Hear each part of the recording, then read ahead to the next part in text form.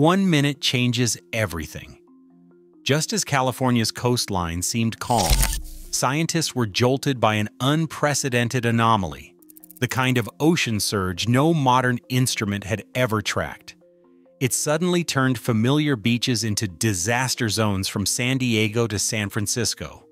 With wave heights more than double the worst storm warnings, and with official data contradicting every known model, the real question is not what caused these waves, but what is coming next. At 0216 UTC, a buoy stationed 22 miles off the Monterey coast registered a sudden spike in pressure, sharp enough to trip automated system alerts but not so large as to trigger a tsunami warning. The raw data, exported in a CSV file barely an hour after the event, showed a deviation of 1.3 millibars over a 90-second interval. The anomaly did not match any known tidal surge or storm pattern. Instead, the back azimuth calculation, essentially the direction from which the pressure wave arrived, pointed not toward the open Pacific, but at a diagonal, slicing across the expected pathways for winter swells.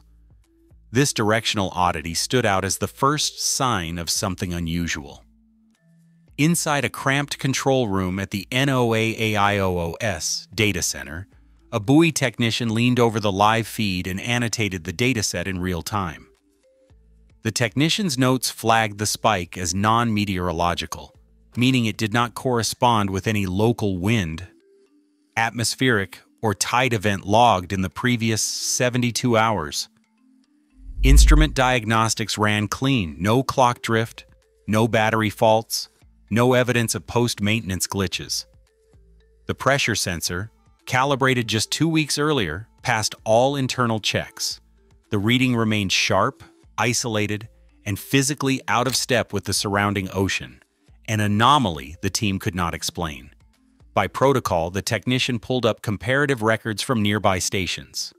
Buoy 46012 off Half Moon Bay and Buoy 46042 near Point Sur.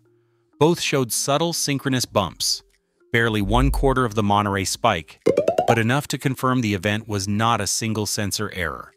The anomalies lined up almost perfectly in time, forming a faint but persistent signal across the network.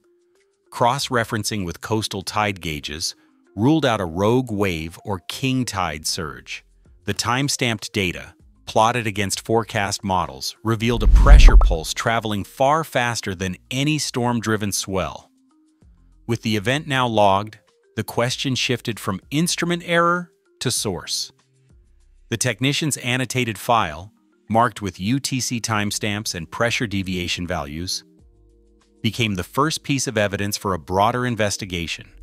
No seismic event had been recorded, no underwater landslide detected, and no volcanic activity reported in the region. The anomaly's directional oddity and rapid onset left scientists with a puzzle, a pressure wave that broke the rules, arriving from a quadrant of the Pacific that should have been quiet. As the dataset made its way up the chain, the isolated spike was no longer just a technical glitch. It had become the opening move in a scientific mystery that demanded answers. At daybreak, the first reports started filtering in from lifeguard towers and harbor masters up and down the California coast. By noon, the scale was impossible to ignore.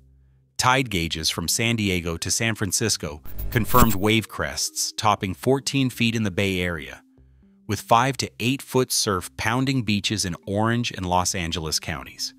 While these numbers might sound routine in the context of California's winter storms, the reach was anything but.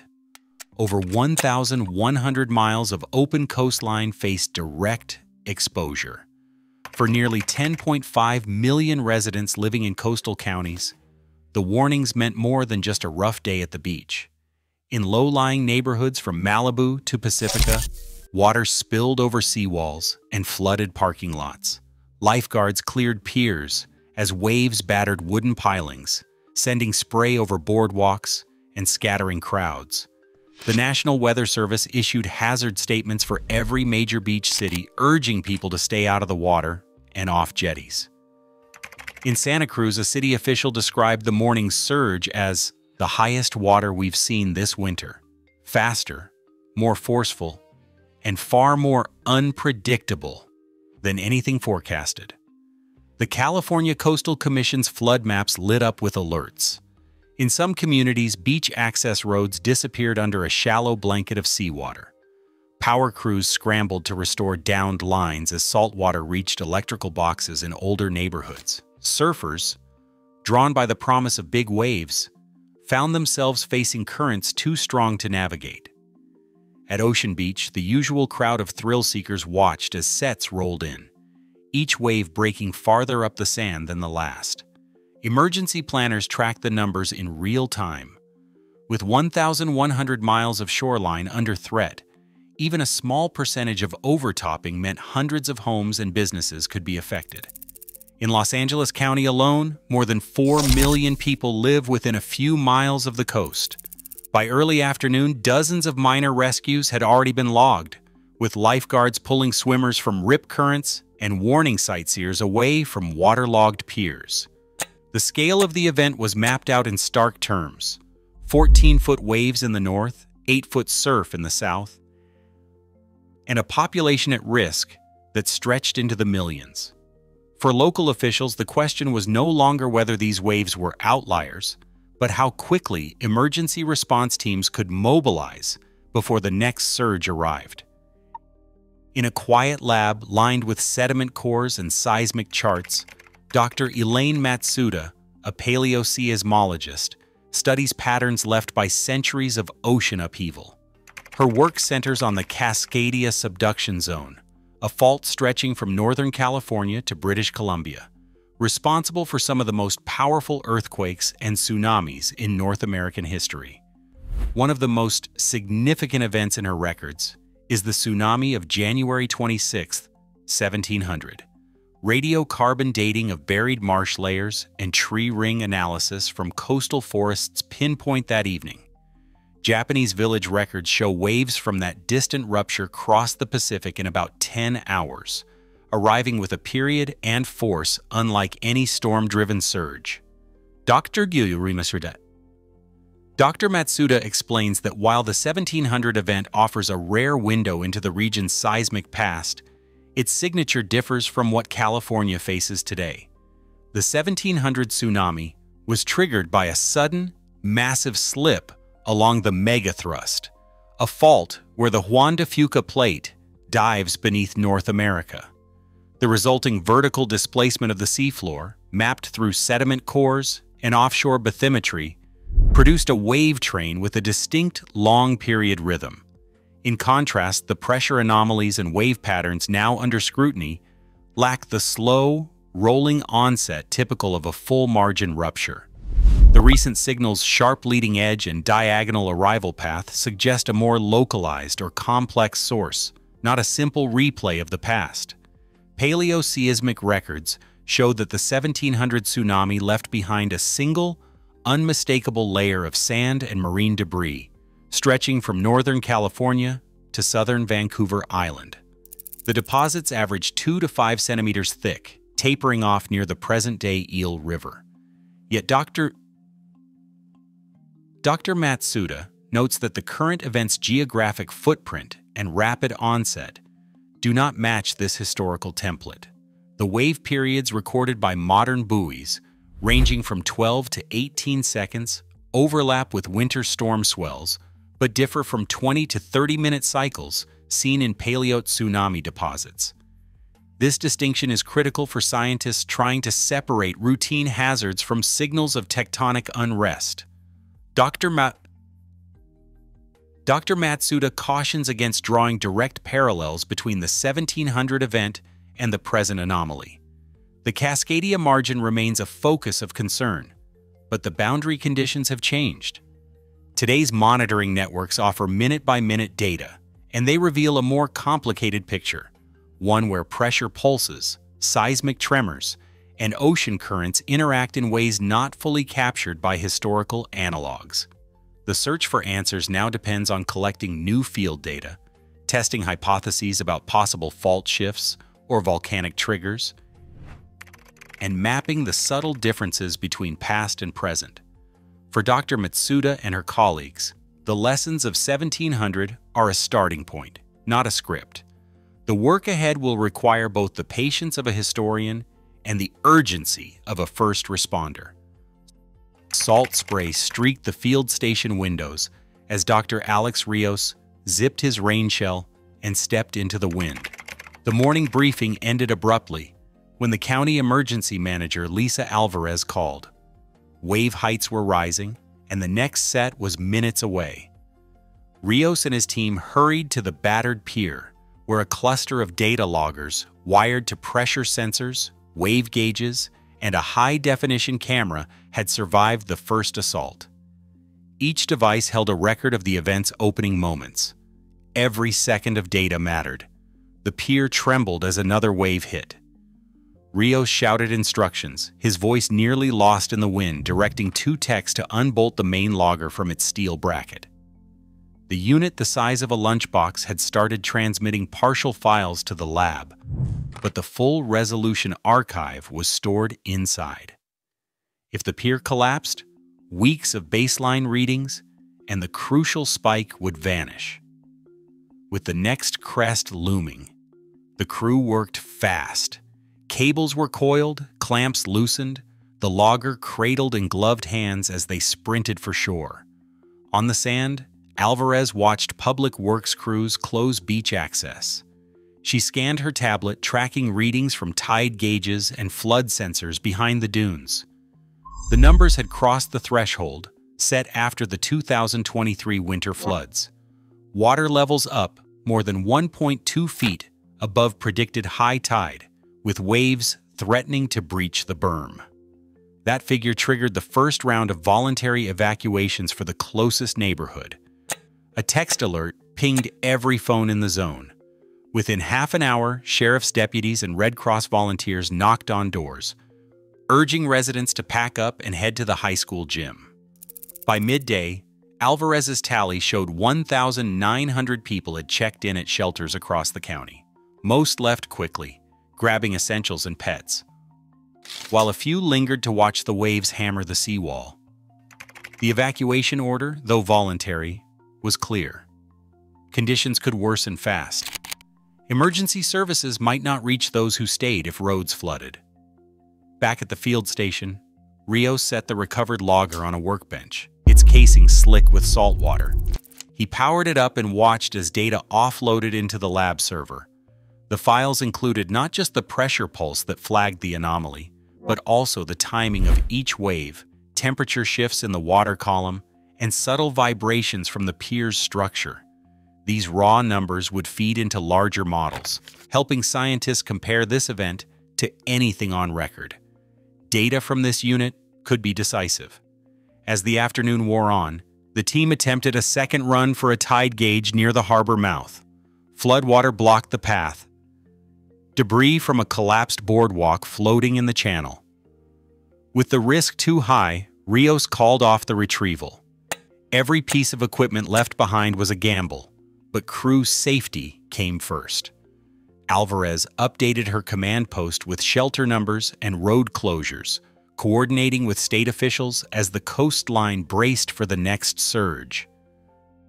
Dr. Priya Banerjee, a USGS seismologist, loads the field team's pressure and vibration data into a seismic tomography suite, searching for patterns beneath the Pacific that might explain the sharp, diagonal wavefronts. The first cross-sections show well-known fault traces and sediment-laden canyons, but then the software flags a zone of unusually low seismic velocity, a region where waves slow down and scatter, forming what geophysicists call a shadow zone. The coordinates just west of Monterey Canyon at 36.7 degrees north, 122.1 degrees west stand out for their size and lack of clarity. The boundaries are fuzzy, the internal structure unresolved, and the velocity drop much steeper than in nearby mapped faults. Banerjee double-checks the input. All sensors passed calibration, and the timestamps align. Yet the shadow persists, defying easy classification. At Scripps, oceanographer Dr. Miguel Salazar overlays multi-beam bathymetry from last year's survey onto the new seismic models. The seafloor here dips sharply, with old volcanic ridges and sediment fans, but nothing in the bathymetry alone accounts for the seismic anomaly. Salazar lists the competing theories on a whiteboard: a hidden fault segment, a buried gas pocket, or perhaps a collapsed volcanic flank. Each mechanism has implications. Some could generate pressure pulses, others might simply muffle seismic waves. But the limits of the data are clear. Tomography at this depth blurs features smaller than a kilometer, and velocity uncertainties run as high as 15% in these shadowed regions. Banerjee and Salazar agree, the evidence is puzzling, the imaging incomplete. No single source fits all the observations, and the seafloor's story remains unresolved for now. Dr. Priya Banerjee stands before a wall of real-time seismic readouts, her attention fixed on a single term: precursor wave. In seismology, this label carries weight. A precursor wave is a short-lived, sharp pressure pulse that sometimes arrives hours or days before a major seismic event. It's rare, and its appearance in the data triggers debate at every level of emergency management. Banerjee argues the recent pressure spike and its diagonal trajectory match the criteria: abrupt onset, cross-network confirmation, and no meteorological or routine seismic explanation. According to the state's alert protocol, a confirmed precursor wave can trigger a statewide warning only if certain thresholds are met. Wave height, duration, and velocity must all exceed historical benchmarks. At the California Office of Emergency Services, Chief Safety Officer Mark Treadwell reviews the alert matrix. He points to the protocol's gray areas. The current spike is sharp but short, its amplitude just below the automatic warning line. Treadwell cautions against overreacting, noting that false alarms can erode public trust and cause unnecessary panic. The debate intensifies as Banerjee insists that, with millions living in flood-prone zones, waiting for further evidence could cost precious time. The policy dilemma is clear. One side sees a textbook precursor demanding urgent action. The other weighs the risk of mass evacuation against the possibility of a false positive. With no clear consensus, the decision hangs in limbo, even as new ecological signals begin to surface along the coastline. On the northern stretch of Monterey Bay, a crowd gathered where dozens of gray and common dolphins had washed ashore overnight. By sunrise, local volunteers and marine biologists from the Monterey Bay Aquarium Research Institute were working side by side, logging species and noting the timing of each stranding. Dr. Rena Morales recorded the incident as the largest single-day marine mammal beaching in this region since 2017. The animals showed no signs of entanglement or injury, just confusion and exhaustion. Their bodies were scattered along a quarter-mile of sand. Further south, tide poolers reported seeing deep-water squid and lanternfish near the surface, species rarely encountered outside of submarine canyons. These sightings, logged in the California Current Anomaly Database, coincided with the pressure pulses detected offshore. Still, not every scientist is convinced the timing proves a direct link. Dr. Calvin Lee, an independent geophysicist, cautions that animal behavior can be triggered by a range of factors: chemical changes, temperature shifts, or even subtle vibrations undetectable to human instruments. He stresses that while the biological signals are striking, peer-reviewed analysis is still pending. For now, the only certainty is uncertainty. The Pacific remains restless, and the search for answers continues without consensus. Today, California's coast faces new uncertainties, as scientists warn that high surf and shifting Pacific patterns may foreshadow larger risks.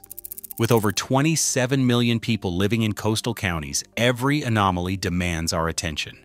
Nature's signals rarely arrive with clear warnings, and readiness now means resilience later. The future of these shores depends on what we choose to heed and when. Stay alert and share your thoughts below.